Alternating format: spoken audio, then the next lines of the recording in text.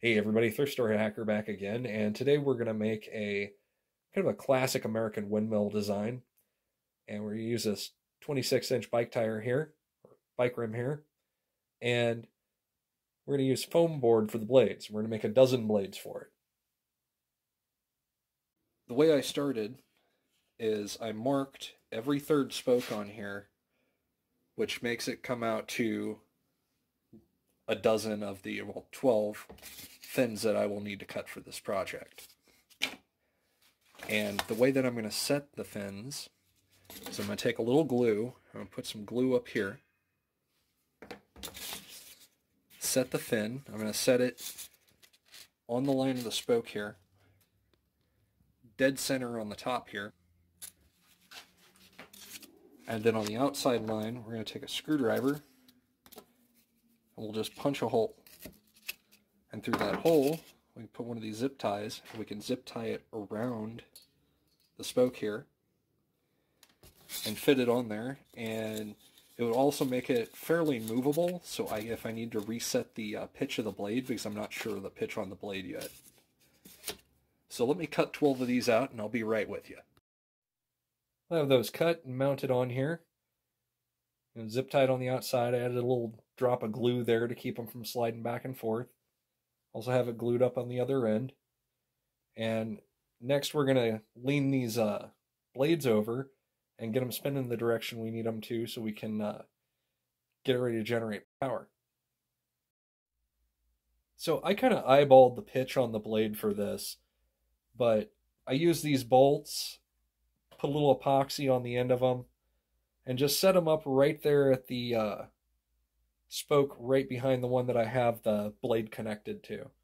And it should lean over at about a 45-degree angle. It's not going to be completely efficient. I'm not going to have this finely tuned, but we will be able to play with it and change the angle after I get everything assembled. This seemed to be a pretty good way for it to work. As I said, you can change the angle of the blade, or I can make a small adapter on the end there. Now that the epoxy's set up, we can bend these blades to the angle that we wanted them. We're going to put them right up against the head of the bolt there. And aside of the bolts and the bicycle wheel, I got all the blade material at the dollar store. The zip ties, the glue, and the foam board there. So I'm in this about $3.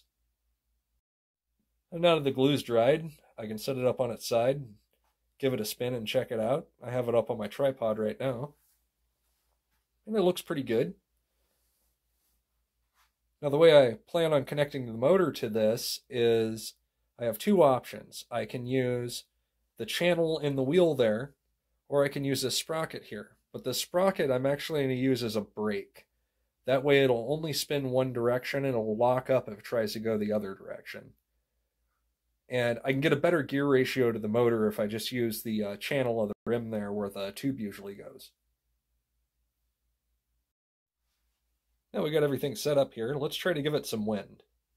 I have this fan next to me here that I was using the prop off of for the last propeller. But let's kick the fan on and see what it'll do.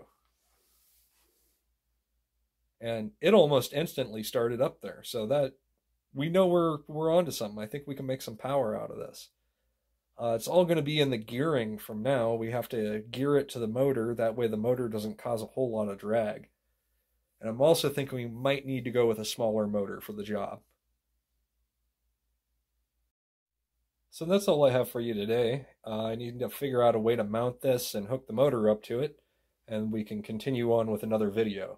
Until next time, build stuff, have fun, wear a mask, and stay safe, folks.